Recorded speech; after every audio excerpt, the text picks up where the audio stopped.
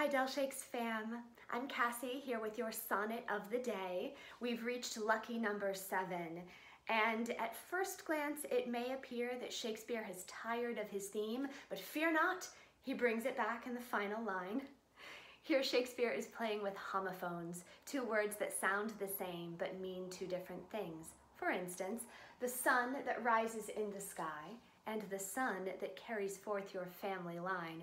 So here is sonnet number 7.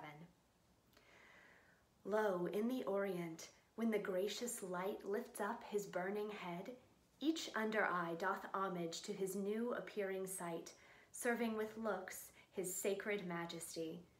And having climbed the steep up heavenly hill, resembling strong youth in his middle age, yet mortal looks adore his beauty still, attending on his golden pilgrimage.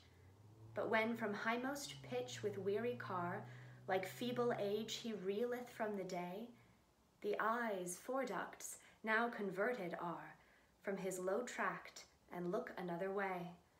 So thou thyself, outgoing in thy noon, unlooked on diest, unless thou get a sun. Take care of yourselves, friends.